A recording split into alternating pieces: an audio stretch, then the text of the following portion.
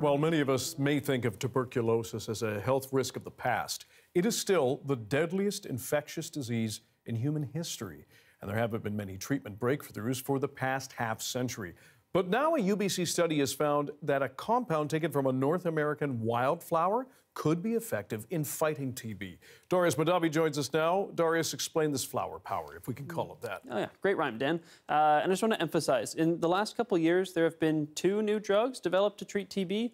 In the 50 years before that, 0. Even though, with the exception of COVID for a couple of years, TB has been the biggest infectious killer every year for over a century. So it's really exciting that new treatments are now being looked at, including right here in Vancouver. This is bloodroot. It's native to North America, mostly Eastern North America, and it's known to have antibacterial properties. And researchers at UBC have now found that a special compound it produces, called sanguinarin, which I have practiced pronouncing, but still, can stop the tuberculosis bacterium from reproducing. They were able to modify the natural compound to make it more potent and less toxic, and the final product inhibits growth of TB by over 90% in the lab, even at low doses.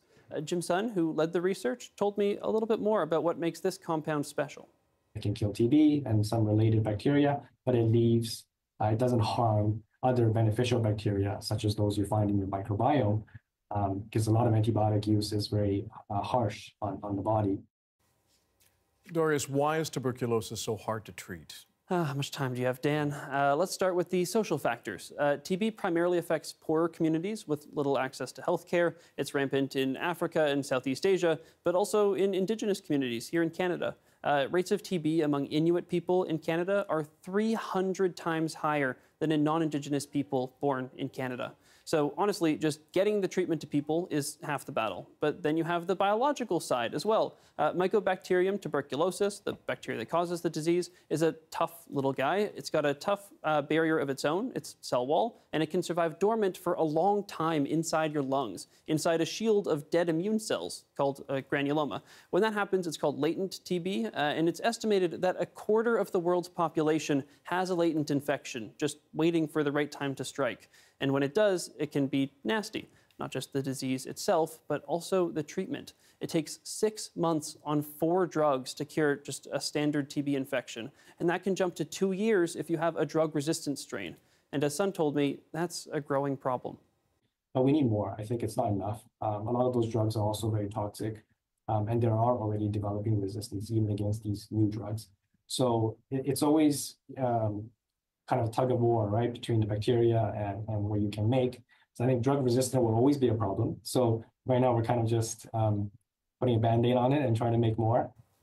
One of the really exciting things about this drug is that it's able to target even aggressive and drug-resistant strains of TB. And where most current drugs only work if the bacteria are actively dividing, this one even works against dormant tuberculosis.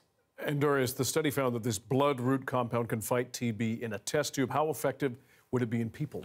It's too early to say anything concrete, but some said that early studies in mice have been promising. Drug development can be notoriously glacial, so it's unlikely we'll see this being used clinically for at least a few years. But honestly, the fact that it's being investigated at all is really promising, especially for a disease that has been almost completely neglected for decades.